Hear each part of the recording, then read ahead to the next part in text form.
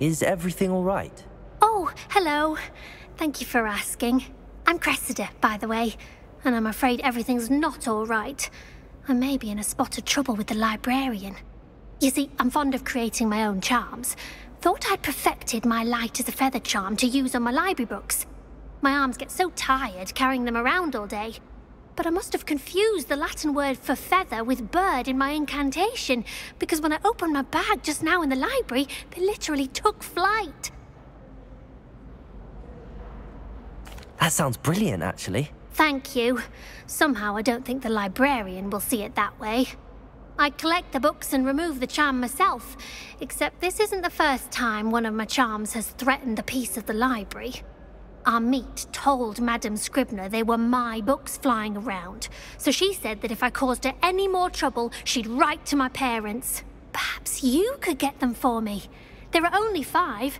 She won't be suspicious of a new student looking around. I suppose I could help, if I have the time. Oh, I'd very much appreciate it. One of the books is my diary. I'd rather it not fall into the wrong hands. If you could collect them and bring them to me, I can remove the charm.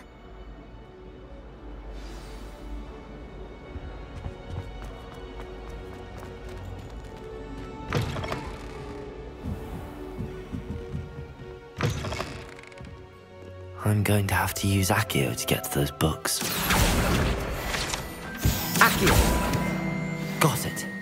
Only 4 more to go.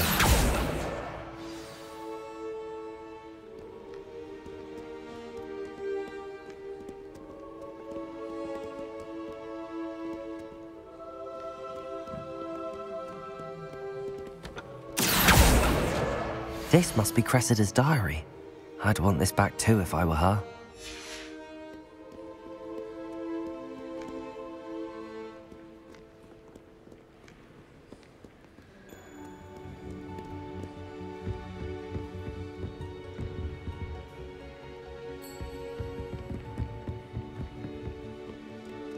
Accio!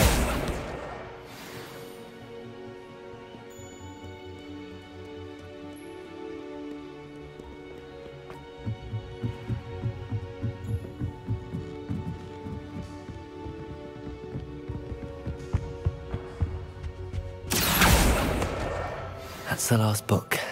Now to take them back to Cressida.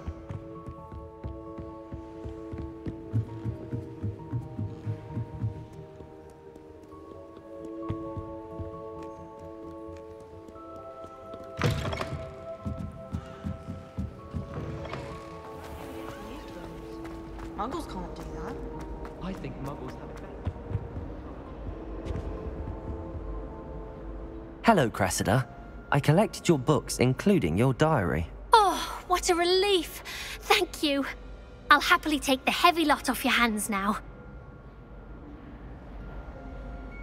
Here you are. Well, lesson learned. I certainly won't be practicing any charms in the library again anytime soon. Now, to work out where I went wrong. Perhaps I should start brushing up on my Latin.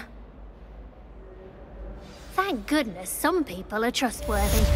Certainly wouldn't want anyone but me reading my diary.